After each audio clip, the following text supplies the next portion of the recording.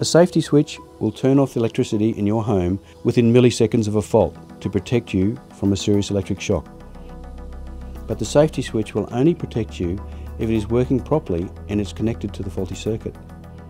That's why we want you to have safety switches connected to all the circuits in your home, including power points, lighting, air conditioning, stove, hot water and pool equipment, even if they are on separate tariffs. It's important to test your safety switch every 3 months to ensure that it continues to function properly and protect you from electric shocks. Your safety switches can be quickly identified by looking for one or more test buttons marked T or test on your switchboard. You will need to look carefully as there may be more than one and they can be different colours, shapes or sizes. Before testing your safety switch, make sure everyone in your home knows you're about to do the test.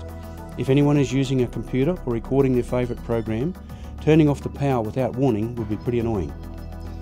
To test, simply press the test button on each safety switch. This should automatically trip the safety switch to the off position and you will hear a clunking sound. You should check inside your home to see which lights or appliances are now off. The circuits turned off by the safety switch test mean that they are protected by it.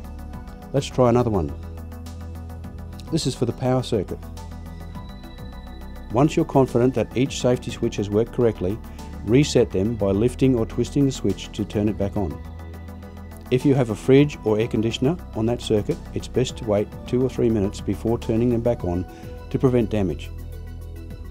If during the test your safety switch didn't make a sound and didn't switch off any lights or appliances, then it has failed. Contact your electrician to have it checked immediately, as you will not be protected from electrical faults.